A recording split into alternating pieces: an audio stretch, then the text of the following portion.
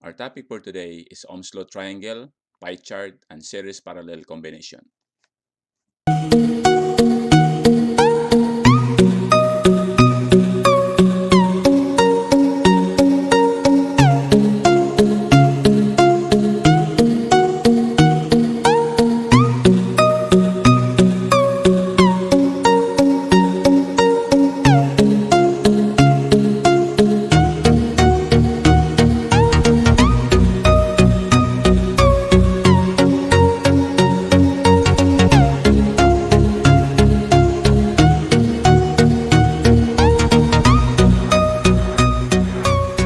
And the first part of the topic is Ohm's law triangle.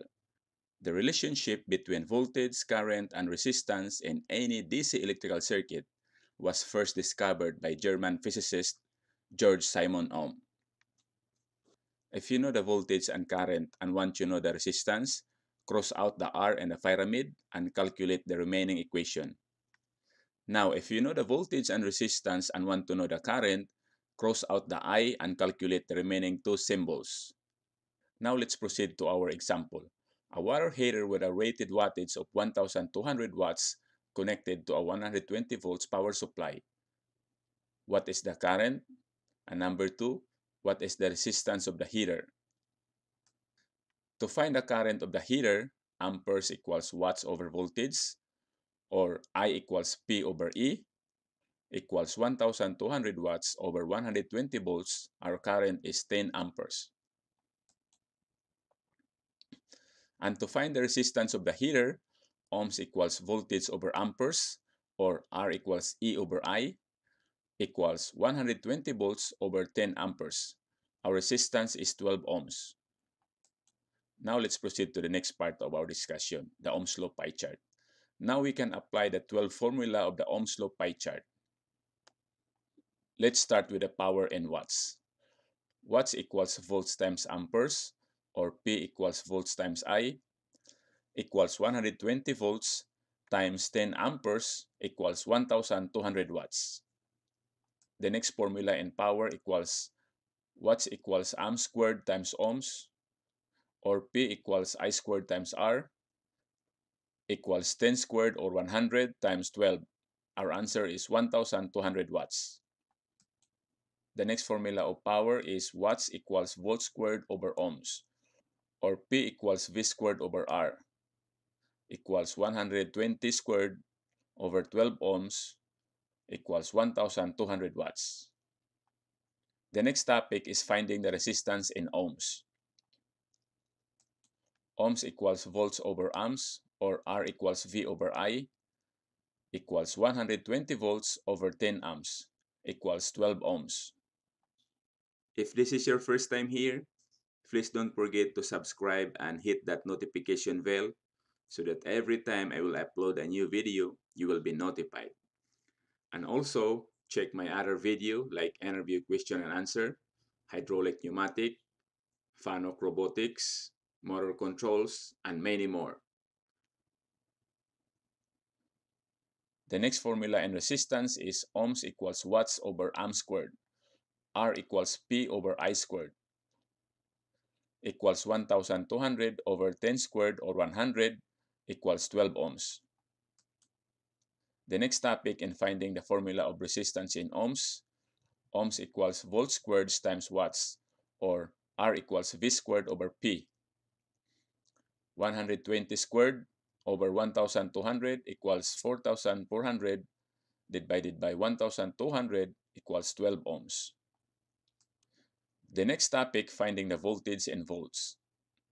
Volts equals watts over amperes, or V equals P over I, equals 1200 over 10 amps equals 120 volts. The next topic in finding voltage is volts equals amps times ohms, or V equals I times R, equals 10 times 12 equals 120 volts. The next topic is volts equals square root of watts times ohms, equals square root of 1200 times 12 ohms equals 120 volts. The next topic is finding the formula of current in amps. Amps equals volts over ohms, or I equals V over R equals 120 volts over 12 ohms equals 10 amps. The next is amps over watts over volts, or I equals P over R equals 10 amps. The next is amps equals square root of watts over ohms equals 10 amperes. Our topic for today is how to solve any series and parallel circuit. In this lesson, we'll first discuss the individual between series and parallel circuits, using the most basic components, resistors and batteries, to show the difference between the two configurations. In series circuit, the current that flows through each of the components is the same, and the voltage across each circuit is the sum of individual voltage drop across each component. In parallel circuit, the voltage across each component is the same, and the total current is the sum of the currents flowing through each component. In sample problem number 1, if we have two resistors that are connected in series, what is the equivalent resistance? Let's say 10 ohm resistor plus 10 ohm resistor. The equivalent resistance is 20. Just simply add the two resistors. In problem number 2, we have two resistors connected in parallel. What is the equivalent resistance? Let's say that R1 and R2 are 4 ohms. Whenever you have two resistors connected in parallel, if they have the same value, the equivalent resistance is simply half of that value. So the equivalent resistance is 2. 1 over RT equals 1 over R1 plus 1 over R2 plus 1 over R3 and so on. And if we have two resistors connected in parallel, we have special formula. RT equals R1 times R2 over R1 plus R2.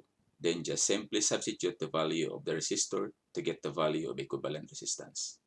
If we have two resistors that are connected in parallel that has the same value, the equivalent resistance is simply half of the value.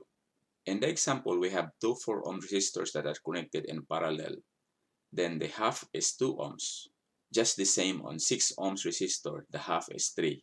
And on the next equations, if we have 3 resistors that are connected in parallel with the same value, just simply divide the value of the resistor to the total number of resistors. In the example, the value of resistor is 6 ohms and the total number of resistors are 3. 6 divided by 3 equals 2. This is the same if you have 4, 5, or 10 resistors that are connected in parallel. With the same value, just simply divide the value of resistor to the number of resistor. In this problem, since R1 and R2 have the same value of 6 ohms, just simply get the half of the value of 6 ohms. Then redraw the circuit, and if you have two resistors that are connected in parallel, we have a special formula for that. The product divided by the sum, then substitute the value to get the equivalent resistance of 2.18 ohms. Here we have another example. Let's calculate the resistance. The R1 is 10 ohms, the R2 is 10 ohms, and the R3 is 15 ohms. You notice that the two resistors are connected in parallel. Then just simply get the half of it to have 5 ohms equivalent resistance. Then redraw the circuit and simplify. Add R3, which is 15, to have an equivalent resistance of 20 ohms. Our next example, it looked like it's hard to divide and conquer. But to be honest with you, this is very simple with a little tricks and techniques. First, the 3 9 ohms resistor are connected in parallel. In our previous example, if we have 3 resistors or more that are connected in parallel with the same value, just simply get the value of the resistor, then divide it with the total number of resistors, and the equivalent resistance is 3. Next, since the two 8 ohm resistors are the same value and connected in parallel, just simply get half of the value of 8 to get the equivalent resistance of 4 ohms. Then the circuit is now simplified series circuit, and in series circuit, the formula is RT equals R1 plus R2 plus R3 plus R4 and so on. Then substitute the value. After that, just simply add the individual resistor to get the equivalent resistance of 16 ohms. In this example, it's gonna be harder, but by the technique of collapsing the circuit and then redraw to simplify, together we can do this. Let's start to attack resistor R9 and R10. Since these two resistors are connected in series, just simply add the value of resistor. R equivalent equals R9 plus R10, then substitute the value to the equivalent resistance of 30 ohms. Since the value of R9 and R10 is connected and parallel to R8 30 ohms, and they are both the same value of 30 ohms, then simply get the half of the value, which is 15. Then redraw the circuit to simplify. After you redraw the circuit, you are going to analyze again how to collapse. Since the R equivalent and R7 are connected in series, you can add it to resistor. But you cannot add R6 because there is branching on R5.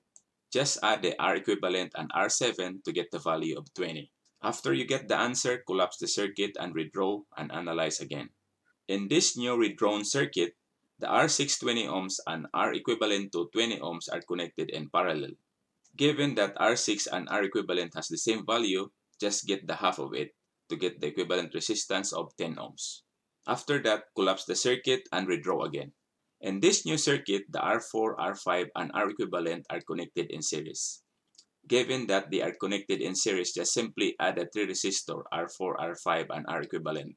Then substitute the value to have the equivalent resistance of 20 ohms. Collapse the circuit and redraw again to simplify. In the new redrawn circuit, R3 and R4 are connected in parallel with the same value. Just simply get the half of the value to have an equivalent resistance of 20 ohms. In the final circuit, the 3 resistor R1, R2, and R equivalent 5 are now simplified in a series circuit. Given that they are now in series, simply add the 3 resistors to get the value of 50 ohms. Back to the previous equation, find the total resistance and current.